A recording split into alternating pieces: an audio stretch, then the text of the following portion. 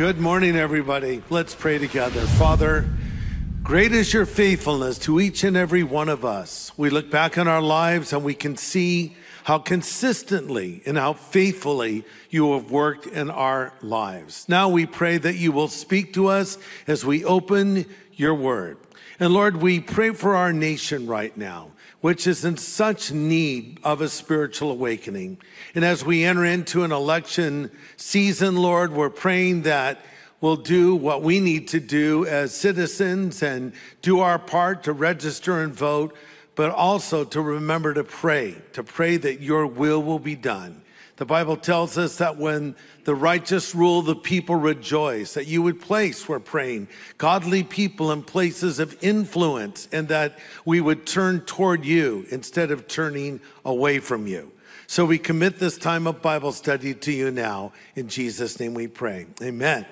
All right, you can all be seated. Well, we're starting a brand new series today on the Sermon on the Mount. And we were trying to think of some clever thing to call it. And we decided to just call it the Sermon on the Mount. Because everyone knows that, of course. And this is maybe the greatest sermon ever preached by Jesus himself. And we're going to look at that in a few moments. But a couple of announcements I wanted to make. We are in an election season. The election is in November. And the primary is just 3 weeks away. And so we want to help you get involved in the process. Now, we gave you one of these flyers when you came in. Did you all get one of these? Yes, not if you got one. Yes, okay, good. Okay, there's QR codes on it. You all know what a QR code is now, right?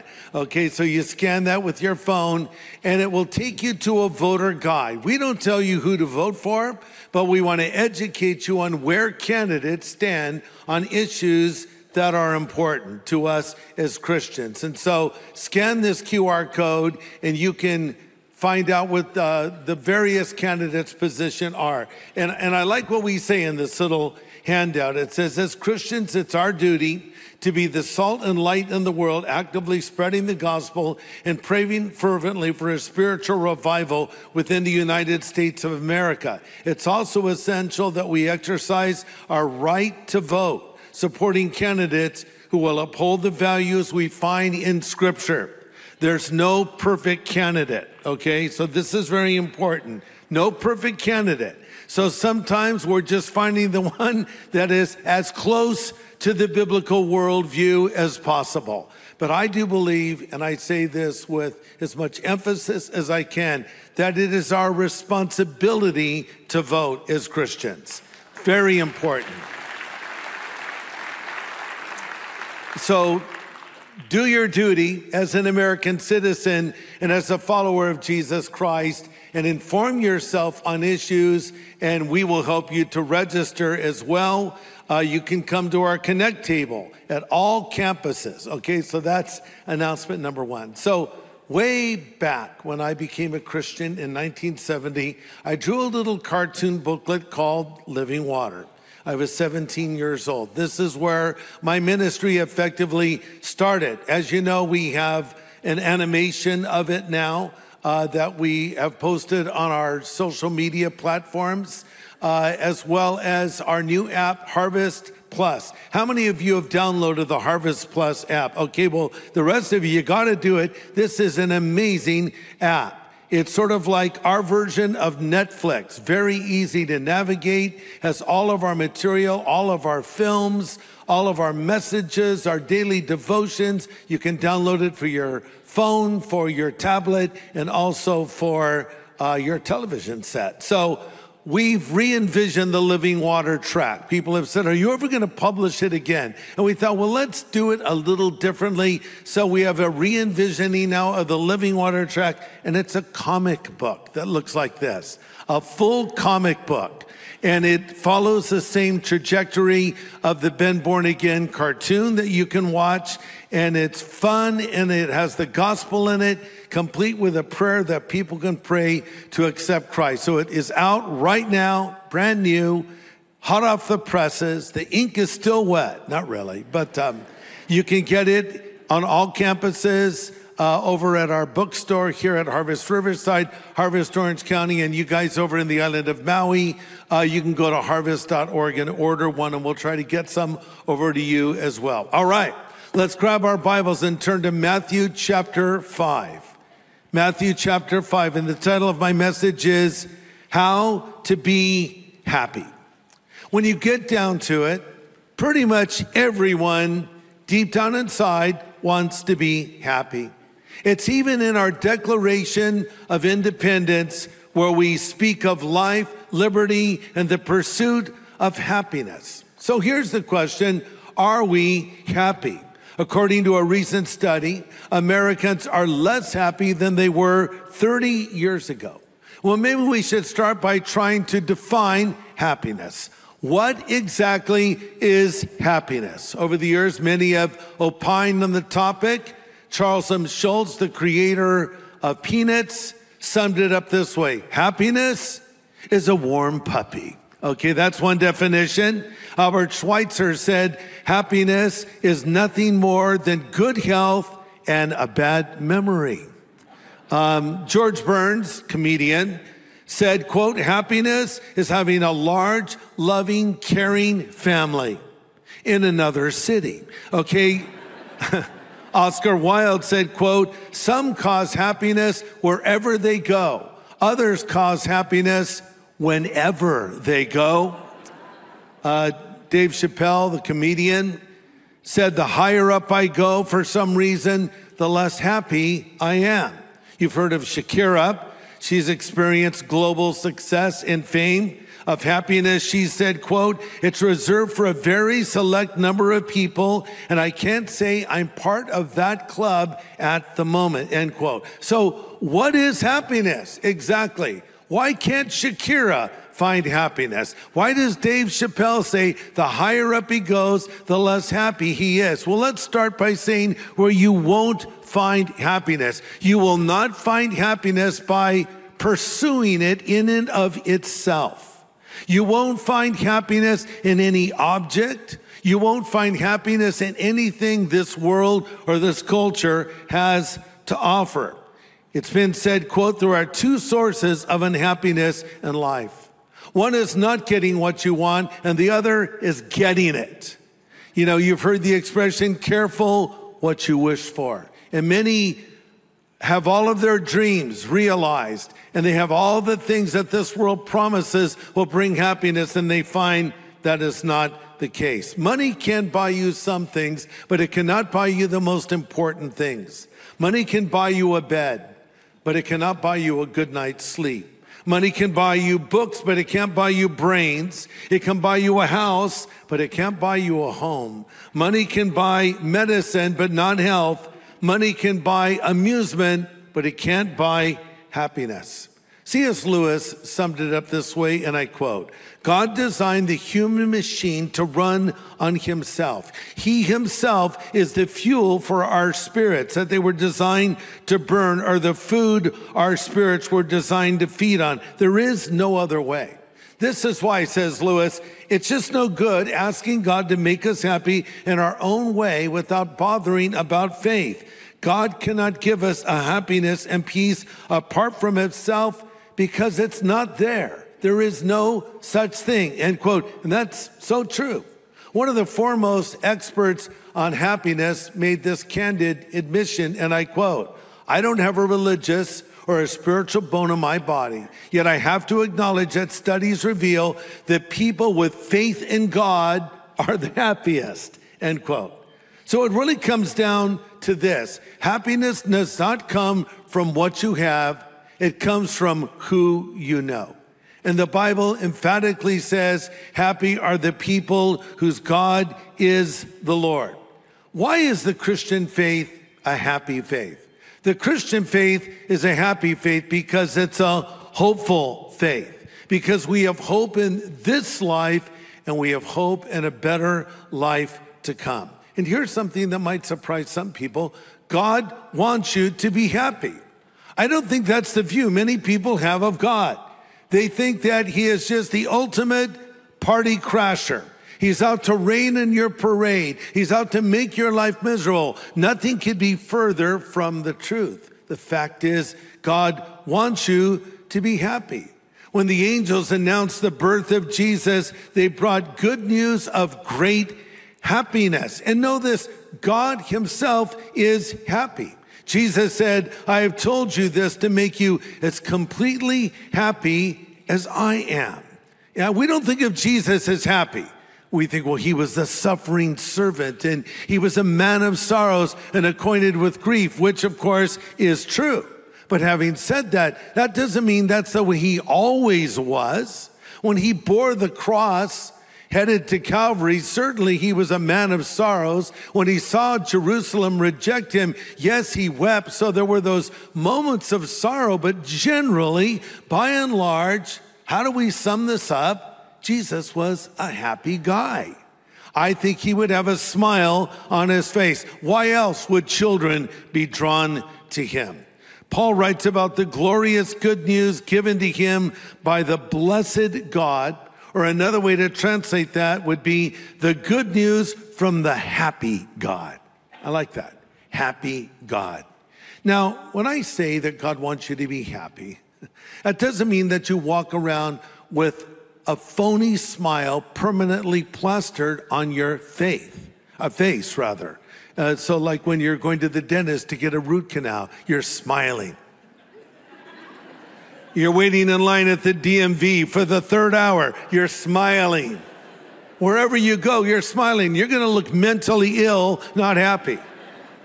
As a Christian, we will have times of sorrow. The Bible even says there's a time to laugh and there's a time to cry. As Christians, we will still face tragedy. But what the Bible is saying, overall, you can have happiness. But we have to come to this. God's definition is probably different than our definition of happiness, and it's laid out before us here in the greatest sermon ever preached, the Sermon on the Mount. This is effectively the worldview of Jesus Christ. And it's important to know that everybody has a worldview. The question is, do you have a biblical worldview? What does that mean? That means as I become familiar with the Bible, as I read the Bible, as I memorize the Bible, as I internalize the truths of Scripture, my thinking begins to change. And I start thinking biblically. And I see things through a biblical lens, hence I have a biblical worldview. So if you want to know what the worldview of Jesus is, read the Sermon on the Mount. We cover so many topics in it. Jesus talks about what happiness is. Jesus talks about the purpose of marriage. Jesus talks about prayer. Jesus talks about worry. Jesus talks about what foundation your life is built on, and so much more. You want to know what Jesus thinks? Read this sermon. And by the way, you can read the entire Sermon on the Mount in one sitting. You want to know how his heart really beats? Study this sermon. You want to know how he feels about living and life in general? Read this sermon. By the way, the Sermon on the Mount is the longest recorded message that Jesus ever gave. It's also one of the most beautiful and best known portions of Scripture. There's a lot of phrases that have entered our vernacular that are popular in culture today that all come from the Sermon on the Mount, like turn the other cheek. That's from the sermon. Go the extra mile. That's also from the Sermon on the Mount. The golden rule, all from this sermon. By the way, this is not what the people were expecting. Maybe it's not even what they were wanting to hear from Jesus on this particular day, but it's exactly what they needed. It begins with Matthew 5, verse 1, when it says, seeing the multitudes, he went up to a mountain, and when he seated his disciples, he opened his mouth and taught them, saying. So back in this culture, when the rabbi would speak, he would sit and the people would stand. So I think we should observe this tradition. Why do I have to stand here for 45 minutes? You stand, and I'm going to sit. What do you say? Okay. Well, we don't have to do it. Someone might like it. But Normally the rabbi would sit down, and it's interesting because this phrase, he opened his mouth, as a colloquialism in Greek, used to describe someone delivering a message that was solemn, dignified, and weighty. I want you to also notice that Jesus did not give this to the multitudes. I think the traditional view of the Sermon on the Mount is the crowds gathered and he addressed them with these words, but that's not what the Bible says, is it? It says that the multitudes were gathered, but he gathered his disciples around him and taught them, saying, I bring this up because only the Christian can live by the Sermon on the Mount, and even that is very challenging. When someone says, I live by the Sermon on the Mount, my question is, have you ever read the Sermon on the Mount? I'll be honest with you, there's some hard things in this sermon. These are not easy things to do. So you might say the Sermon on the Mount is for believers only. Only the child of God can live out these truths. Now, the Sermon on the Mount begins with what we often call the Beatitudes.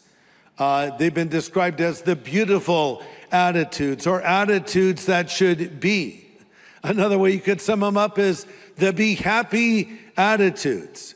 Now, the first 4 Beatitudes deal with our relationship with God. The second 4 deal with our relationships with others. And we're going to focus on the first 4 in this message. Now, I want you to remember that the word blessed, each Beatitude begins with the word blessed. The word blessed is interchangeable with the word happy, all right? So basically, Jesus is saying, if you want to be happy, be these things and do these things, all right? So let's read them together. We're going to read Matthew chapter 5, verse 2 down to verse 9. Then he opened his mouth and taught them, that would be the disciples, saying, Blessed are the poor in spirit, for theirs is the kingdom of heaven. Blessed are they that mourn, for they shall be comforted. Blessed are the meek, for they shall inherit the earth. Blessed are they who hunger and thirst for righteousness, for they shall be filled. Blessed are the merciful, for they shall obtain mercy. Blessed are the pure in heart, for they shall see God. Blessed are the peacemakers, for they shall be called the sons of God. So there are the first Beatitudes, and it's interesting that the word blessing is used again and again. You know, people use these words, even people who are not believers, they'll talk about blessings. Well, only the believer can genuinely experience blessing. I think sometimes we use the word bless to get rid of someone. Someone's talking too long, we say, great seeing you, God bless you. It says, go away now, right? But here's point number 1. God wants you to be blessed and happy. God wants you to be blessed and happy. Jesus both began and concluded his earthly ministry blessing people. When he met those 2 downhearted disciples on the Emmaus Road after he was crucified, we read that he blessed them.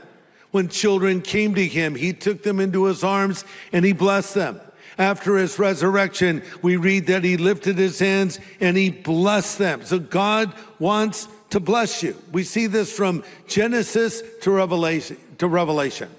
There was the blessing that the priests were to pronounce over the people of Israel. And they would say, the Lord bless you. The Lord keep you and make his face shine upon you and be gracious unto you. The Lord turn his face towards you and give you peace. God wants to bless you. Let me take it a step further. God loves to bless you. Sometimes we think God is stingy. He's holding back his blessings. Do you know a stingy person? No, you can't have that. Do you know a generous person? Yes, you can have that, and even more. God is generous, not stingy. He loves to bless. It's like me giving something to my grandchildren. I don't do that because I have to. I do that because I want to, right? And I feel it is the responsibility of the grandparent to bless the grandchildren, or another word we could use is spoil them, right? It's not my job to parent them. I've already done that. That's the job of the parents, to parent The job of the grandparent is to be grand, right? And to enjoy them and indulge them, not in a bad way, but maybe a little bad, I don't know. Maybe give them too much sugar or whatever it is, but this is the idea. God loves to bless us. I love how Jesus says, fear not, little flock. It is your Father's good pleasure to give you the kingdom. It's his pleasure. God wants to bless you. God loves to bless you. But how different? His definition of happiness is from our culture. If we were to rewrite the Beatitudes for the modern culture, they might sound something like this. Blessed are the beautiful, for they shall be admired. Blessed are the wealthy, for they shall be envied. Blessed are the popular, for they shall be loved. Blessed are the famous, for they shall be followed. But that's not what Jesus said. He drops this bombshell, and I think people misunderstand the first beatitude. And because it's the linchpin of all the others, it's really important for us to understand what this means. Blessed are the poor in spirit, for theirs is the kingdom of heaven. Bringing me to point number 2, happy people are humble people. Happy people are humble people. Now, this has been wrongly understood to be saying, blessed are the poor. This is not what Jesus said. He said, blessed are the poor in spirit. There is no blessedness in being rich or poor in and of itself. The Bible does not commend poverty, nor does it condemn wealth.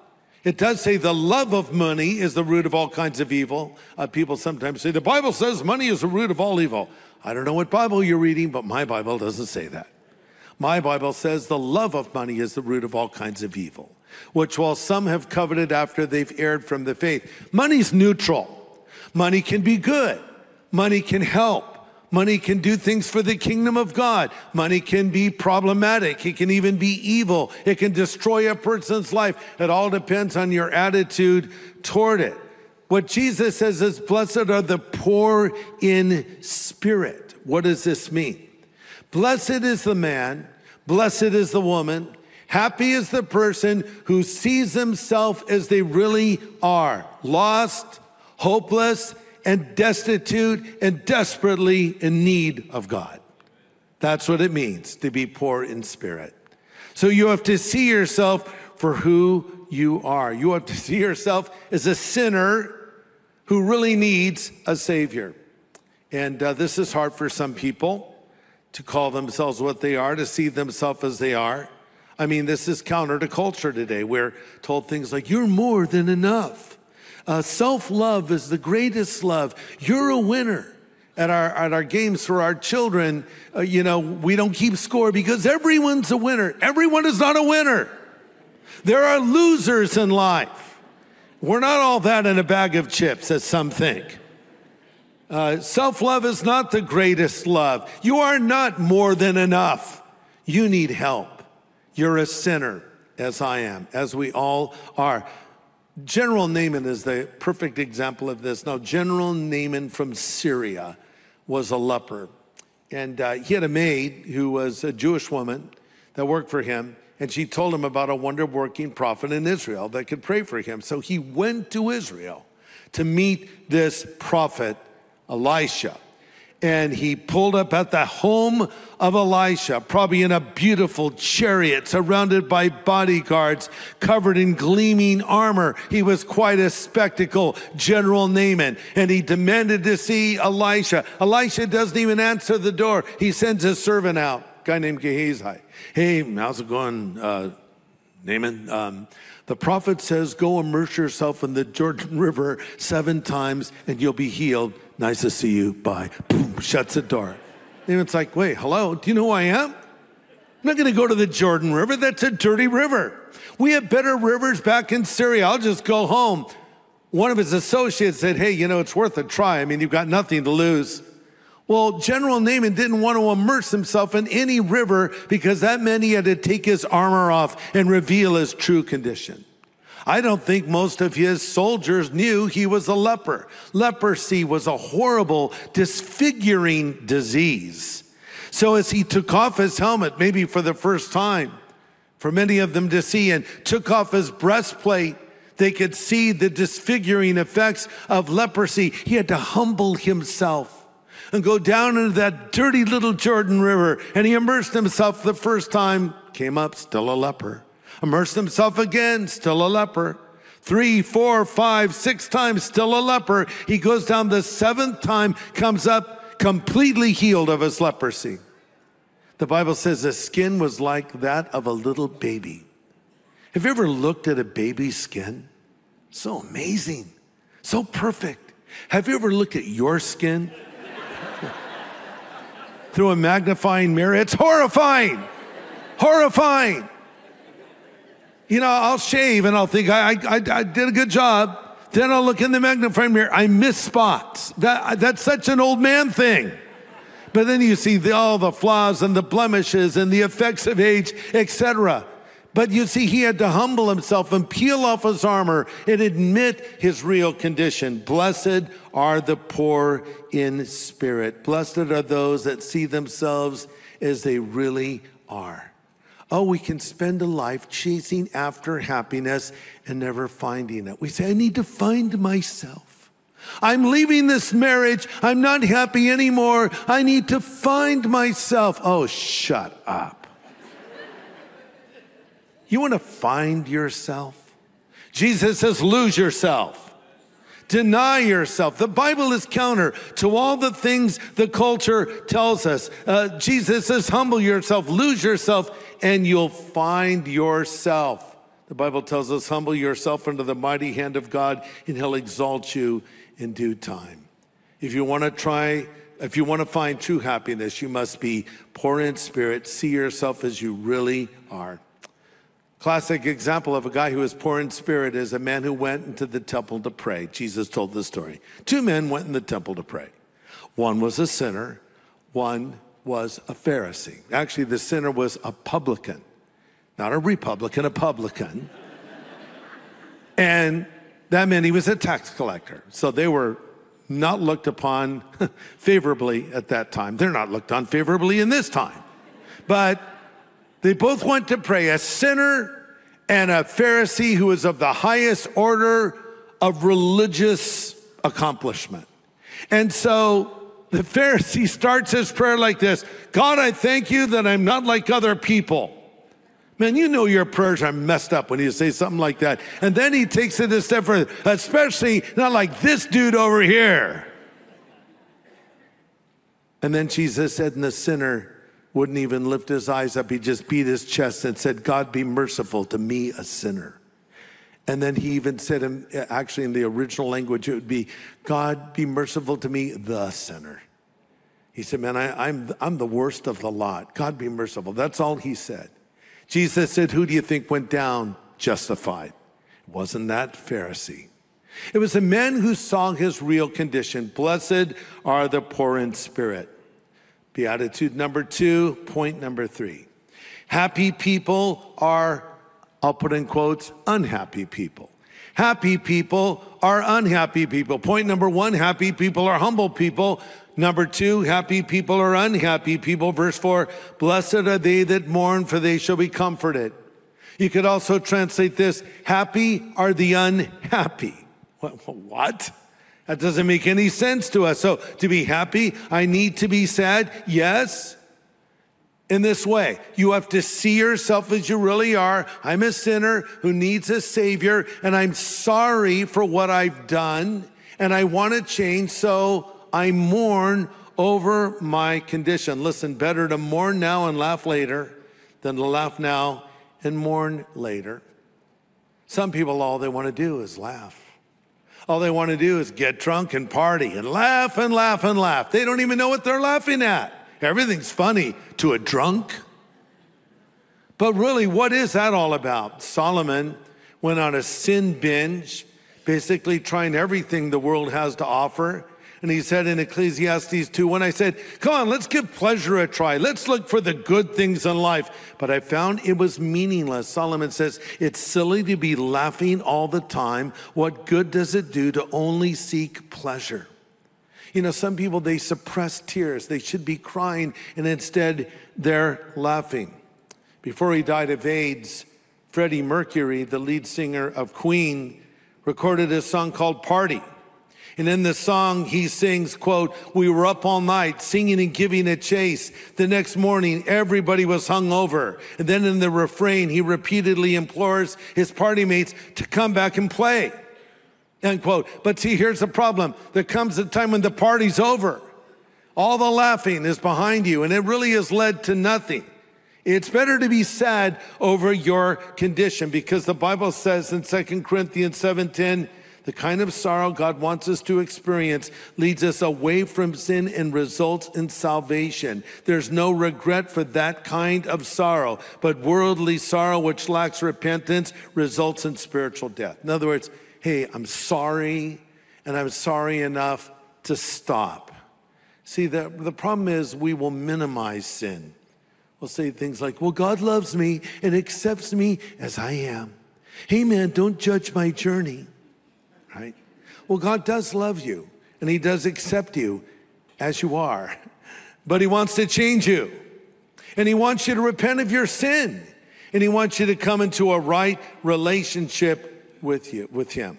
When the prodigal son was away from his father, he was sad. When he returned to his father in repentance, he was glad.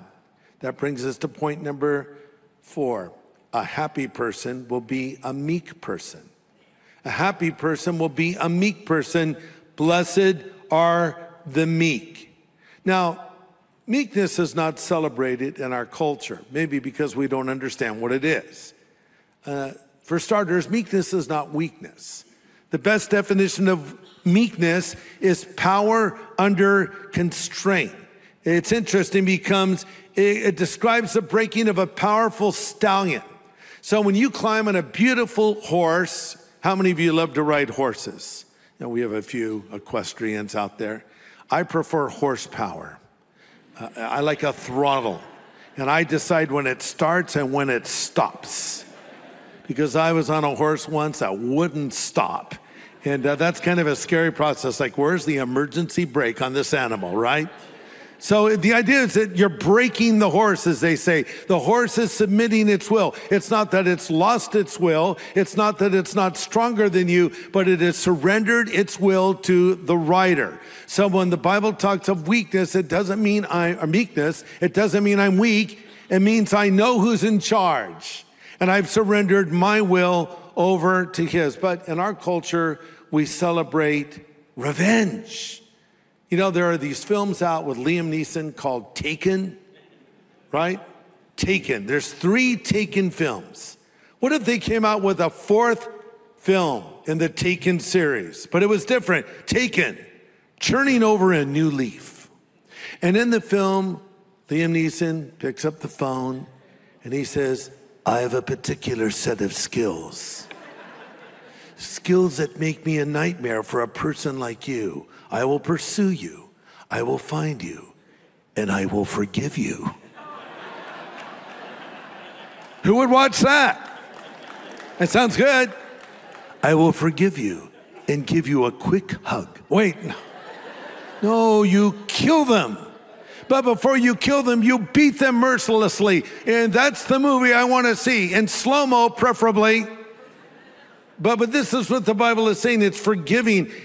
One of the best examples of meekness and forgiveness in the Bible is the story of Joseph, sold by his brothers into slavery, ultimately exalted to a powerful position where he could have had them all summarily executed, but instead he forgives them. That is what meekness is. But the ultimate example of meekness is Jesus himself.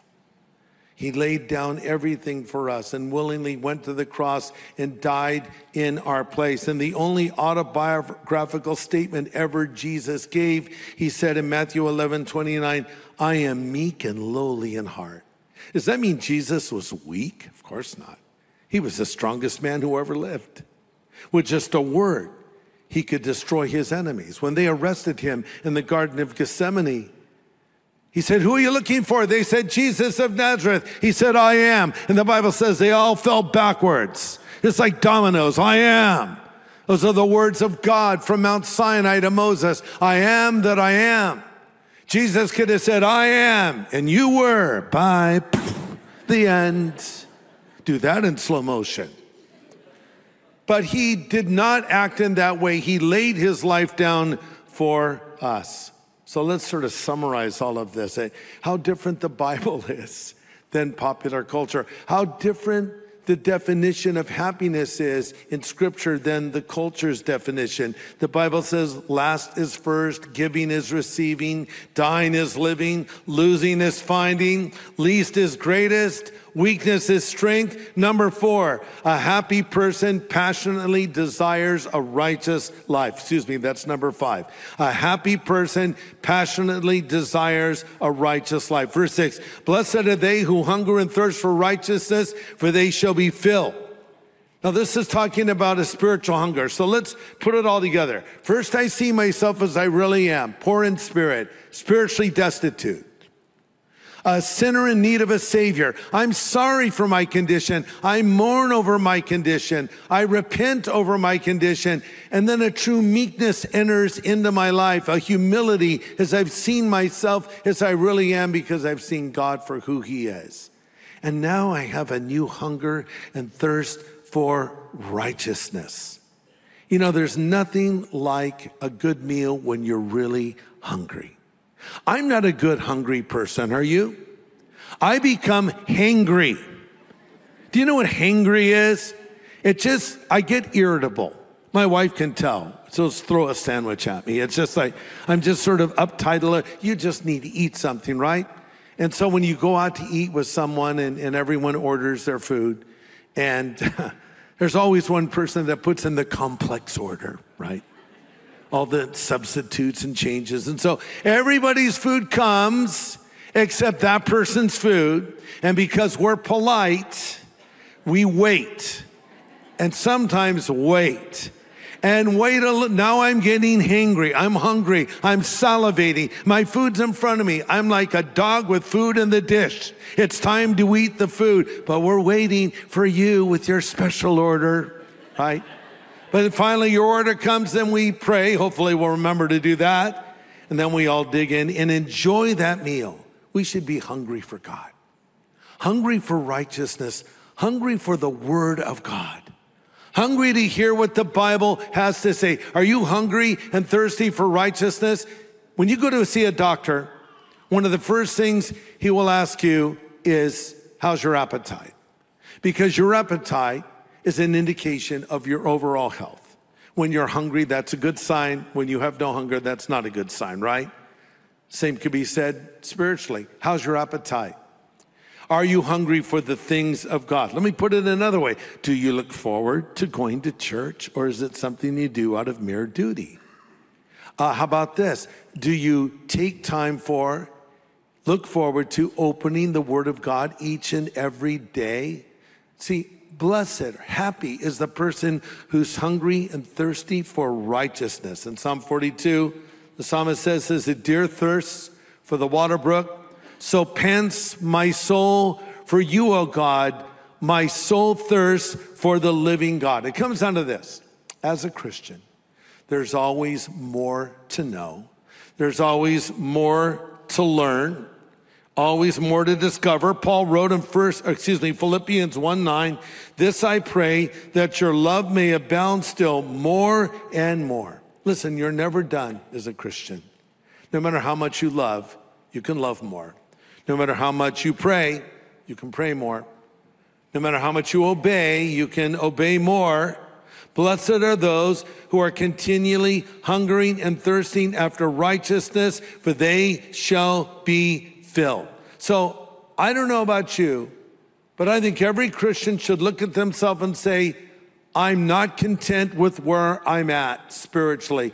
There's more to change in my life. I need to become more like Jesus. I remember when I was a brand new believer, I would talk with Pastor Chuck Smith, who was quite a bit older than I was. And I asked him, Chuck, how long have you been a Christian? And I don't remember what he said. It might have been something like 50 years. 50 years. 50 years. You're like what? Like an apostle or something. Do you walk on water now? 50 years. And yeah, there is maturity that comes with time, but I've been a Christian now longer than 50 years. And I think, yeah, I've learned some things. I've grown, I've changed, but oh my, I have so far to go. And some of you are saying, yeah, you do, Greg. Well, it's true, I do. And you do too. We all do. And I think when we don't think that, something's wrong. Paul says, it's not that I've already attained, but I press on. I press on toward the mark for the prize of the high calling of God in Christ Jesus. This is the Apostle Paul. This is a man who prayed for someone to be raised from the dead. This is a man who prayed for people to be healed. This is a man who literally went to heaven and returned to earth. This is a man who wrote epistles or letters that we call the Bible today. And this man said, I have so far to go. I'm not there yet. And the moment you fold your arms, everyone's with their arms folded, not me. And you say, I pretty much know this, I've heard this. You're not in a good state. When the Bible says we should become like a child, it doesn't mean that we should be childish. It means we should be childlike. And it means we should always be growing, always learning. And sometimes it's relearning things that we forgot. And it's a constant life of hungering and thirsting after righteousness. And God promises if we do this, we will be filled. You know, there are things that spoil our appetite. It's really hard for me when it's dinner time. I eat very early, by the way. I eat at 5 o'clock. Is that not early? Some of you are just waking up at 5 o'clock. I don't know. And I'm hungry. I am hungry at 3 o'clock. I am hungry for dinner at 3 o'clock. I'm counting the time off. It's almost time to eat. I can hardly wait. I look forward to it, right? So this is something that some people eat earlier than others, but then you're tempted to eat something to hold you over. And the something you eat to hold you over spoils your appetite. You know, dinner's at 5, but then there's Taco Bell. And dare I go in and order a burrito supreme? Oh, maybe I'll get a taco and just to hold me. And then you have no appetite. Or even worse, you eat junk food. You eat something that is actually not good for you. That too spoils your appetite. That can happen spiritually. There are things that we can do. There are places that we can go. There are people that we can hang around with that actually dull us spiritually. There are certain relationships that when you're around these people, it makes you want to do less, not more spiritually. And then there are others who inspire you. Not because they condemn you or criticize you or say, why aren't you more like me? But by their sheer example and their godliness, you say, I want to be more like that. They actually stimulate your hunger for Jesus. Have you ever noticed when you go out for a meal, maybe after church, let's get something to eat. And maybe you're dieting, so everyone orders burgers and fries. You say, I'll just drink water. I brought a little rice cake with me as well. Here it is, little rice cake. Okay, then they get their food and they're eating. And you look at those glistening fries and you say, can I trade you this rice cake for a fry? You don't have to trade me, just have a fry. Thank you. You take the fry. Greatest fry you've ever eaten. Why is stolen food always better? Do you know what I mean by stolen food? Like you really shouldn't eat it. My wife, when she's preparing a meal, cuts everything up into little portions. Here's the carrots, here's the onions, and then when she's not looking, I take things. Don't take that. Now I take it even more. I don't know why. There's something exciting. I got it and she didn't see it. I'm eating the forbidden carrot right now. Right? But there's something about somebody else's food that's so enjoyable. And the same is true when we're walking with God and experiencing this, others should see us and say, I want that. I want their relationship with God. And in fact, I want to be like them. You're such a great follower of the Lord. So stay away from relationships that would dull your spiritual appetite. Pursue relationships that will stimulate your spiritual appetite. This is what the Bible tells us to do. And so do you have this attitude in your life right now? Are you a happy person? The only way you can be a happy person is to be a person who knows God. Not by chasing after happiness, but by knowing God. Coming back to that prodigal son, when he was hungry, he fed on the husks, but when he was starving, he turned to his father. You can turn to your father, and he will forgive you. Let's summarize and close. You must be poor in spirit. Number one, see yourself as you really are. You must mourn for your sin. Number three, you must have a change in attitude and have a hunger and thirst for God who will satisfy you. Happy are the people whose God is the Lord. It's hard to be happy when your conscience is racked with guilt. Because the Bible also says, happy is the person whose sin is forgiven. When your sin is forgiven, it changes everything. Maybe I'm talking to somebody right now who is racked with guilt because of something you've said, something you've done. You're saying, how do I get rid of this guilt? Well, get to the source of it. What is the source of your guilt? The source of your guilt is sin. So if your sin is forgiven, your guilt is removed. Guilt has its place. I know sometimes people say guilt is bad. Well, guilt can be bad if it's the wrong kind of guilt, but guilt can also be an indication that your conscience is working. And you say, I shouldn't have done that. I shouldn't have said that. And I have guilt. But when your sin is forgiven, now the guilt will be removed. And the way that can happen is when you just come to God and take step one in the Beatitudes. Blessed is the poor in spirit. Lord, I see myself as I am. Forgive me of all of my sin. Do you need to do that? As we close today, I want to extend an invitation for anyone here who has never asked Jesus Christ to come into their life. You can experience a real and lasting happiness. Coming back to what Chappelle said, the higher up I go, the less happy I am. Does that describe you?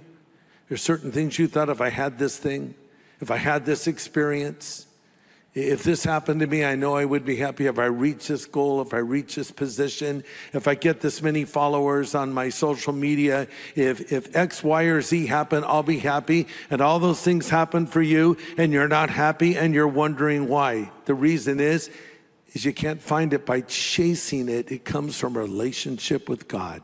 Again, happy is the person whose sin is forgiven. Jesus, again, the meekest man who ever lived, laid his life down for us at the cross and died for our sins so we could be forgiven and come into a relationship with him. He rose again from the dead 3 days later, and now he stands at the door of our lives and he knocks and says, if we'll hear his voice and open the door, he will come in. Jesus can come into your life right now and forgive you of your sin. If you need him to do that, I'm going to give you an opportunity to pray and ask Christ into your life. And also, I mentioned the prodigal, that boy that ran away from home. If you're a prodigal son, a prodigal daughter, you've been running away from what you know is true and right. If you need to come back to the Lord, I'll give you an opportunity to do that as well. Let's all pray. Now, Father, I pray for everyone here, everyone watching, listening, wherever they are. If they don't know you yet, let this be the moment they believe. Let this be the moment that their sin is forgiven. Help them to come to you now, we pray. Now, while our heads are bowed and our eyes are closed and we're praying, maybe there's somebody here that would say, I'm not a happy person. I'm a pretty sad person. I'm a miserable person.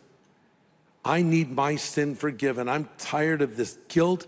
I'm tired of this emptiness. I'm ready to say yes to Jesus Christ. Pray for me now. If you want Jesus to come into your life and forgive you of your sin, if you want to know that you will go to heaven when you die, if you're ready to say yes to Jesus wherever you are, I want you to lift your hand up and I'm going to pray for you. Raise your hand up wherever you're sitting and I'll pray for you. God bless you. Lift your hand up high where I can see it. God bless you. Anybody else, raise your hand up. I'll pray for you today. You can ask Christ to come into your life. God bless you. Maybe there's somebody here that would say, I admit it, I'm a prodigal son. I'm a prodigal daughter.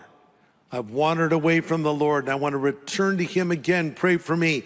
If you need to come back to the Lord again, if you need to make a recommitment to Christ, raise your hand and let me pray for you. Wherever you are, God bless you. God bless you. God bless you. Now I'm going to lead you in a prayer. I know you that are watching on a screen or you're watching Harvest at home, wherever you are, you can pray this prayer as well. Pray this prayer after me. You could even pray it out loud. Just pray these words. Lord Jesus, I know that I'm a sinner, but I know that you're the Savior who died on the cross for my sin. I'm sorry for my sin. I turn from my sin, and I choose to follow you from this moment forward as my Savior and my Lord, as my God and as my friend. Thank you for hearing this prayer and answering this prayer. In Jesus' name I pray, amen. God bless each one of you that prayed that prayer.